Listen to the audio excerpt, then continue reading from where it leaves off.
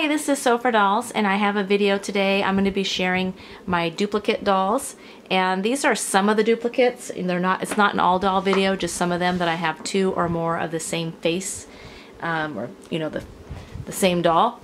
And I'll introduce you to these girls. And the reason I'm doing this is I'm getting ready. I'm considering doing wig swaps to make more variety of my collection. I'd like more dolls, and this will be a way to get like a new doll feeling and not have the same doll repeated. So anyway, that's why I thought that'd be fun to take a look at who I have duplicates. This is some of the duplicates. I have more to show you, and then some I didn't even bring out. So on the far left is Crystal, which I don't think my camera's gonna let me turn it. On the far left is Crystal, and below her is Brooke, number 22. And Crystal was the one doll that my daughter ordered for Christmas. I think it was 2005 with her Christmas money after the holiday. And when she arrived, I just said, oh, I love this doll. She's so pretty. And it was at that doll that made me decide I'm going to collect these dolls. They're really fun. At that point, I only had Felicity and Addie, and she just was a big change in my life. And next to her is Jess. I got her the Girl of the Year, and then I found the other one at a doll show. And next to her is Mary Grace, and below her is one from Jill's Steals and Deals, so I got a discount. And a lot of times people ask me, how can you have so many dolls? How do you afford them? Well, I do buy a lot of dolls.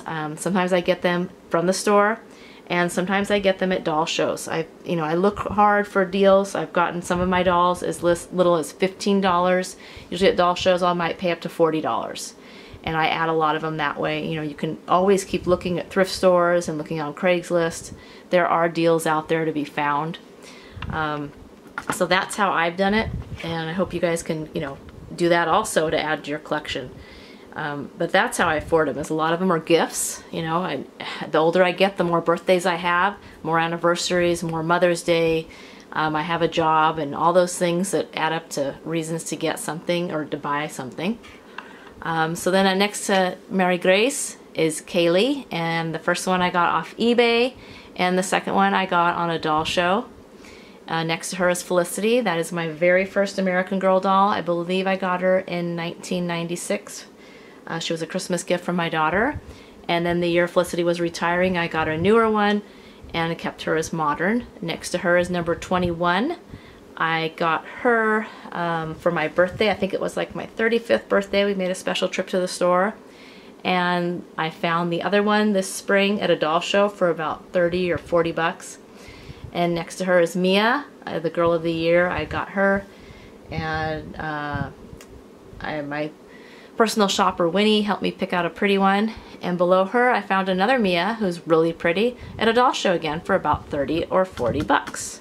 So those are some of the dolls. I have more down on another area to show you my duplicates, but I want to talk real quick about the duplicates I didn't get in the video just because I got tired and I really wanted to make this. I also have 3 Samanthas, 2 Kirstens, 2 Josefinas, 2 number 1s, 3 Nickies, but one of them has been changed into a custom, 2 26s, but one of them has been changed to a custom Nikki, and the 26 switched eyes.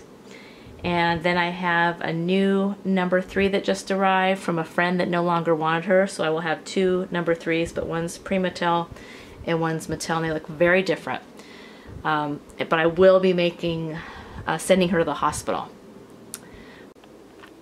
Okay, these are more of the girls that I have duplicates.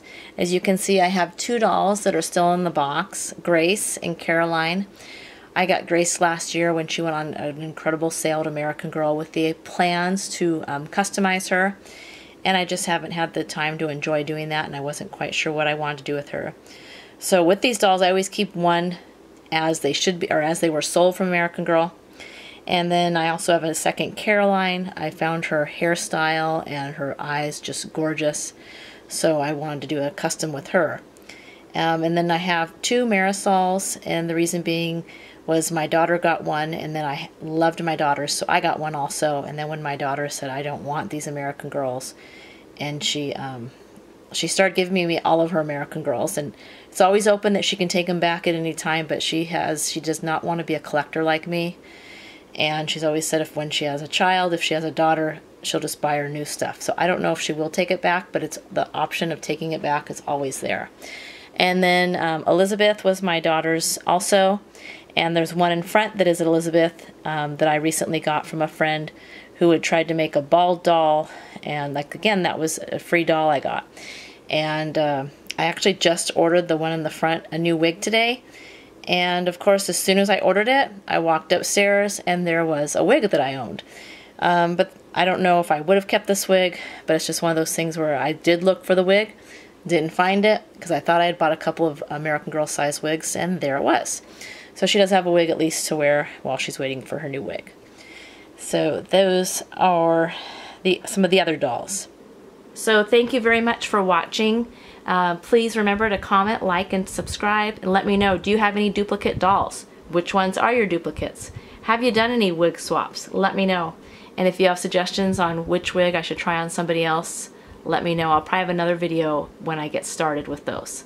So thank you for watching again, and keep enjoying your dolls.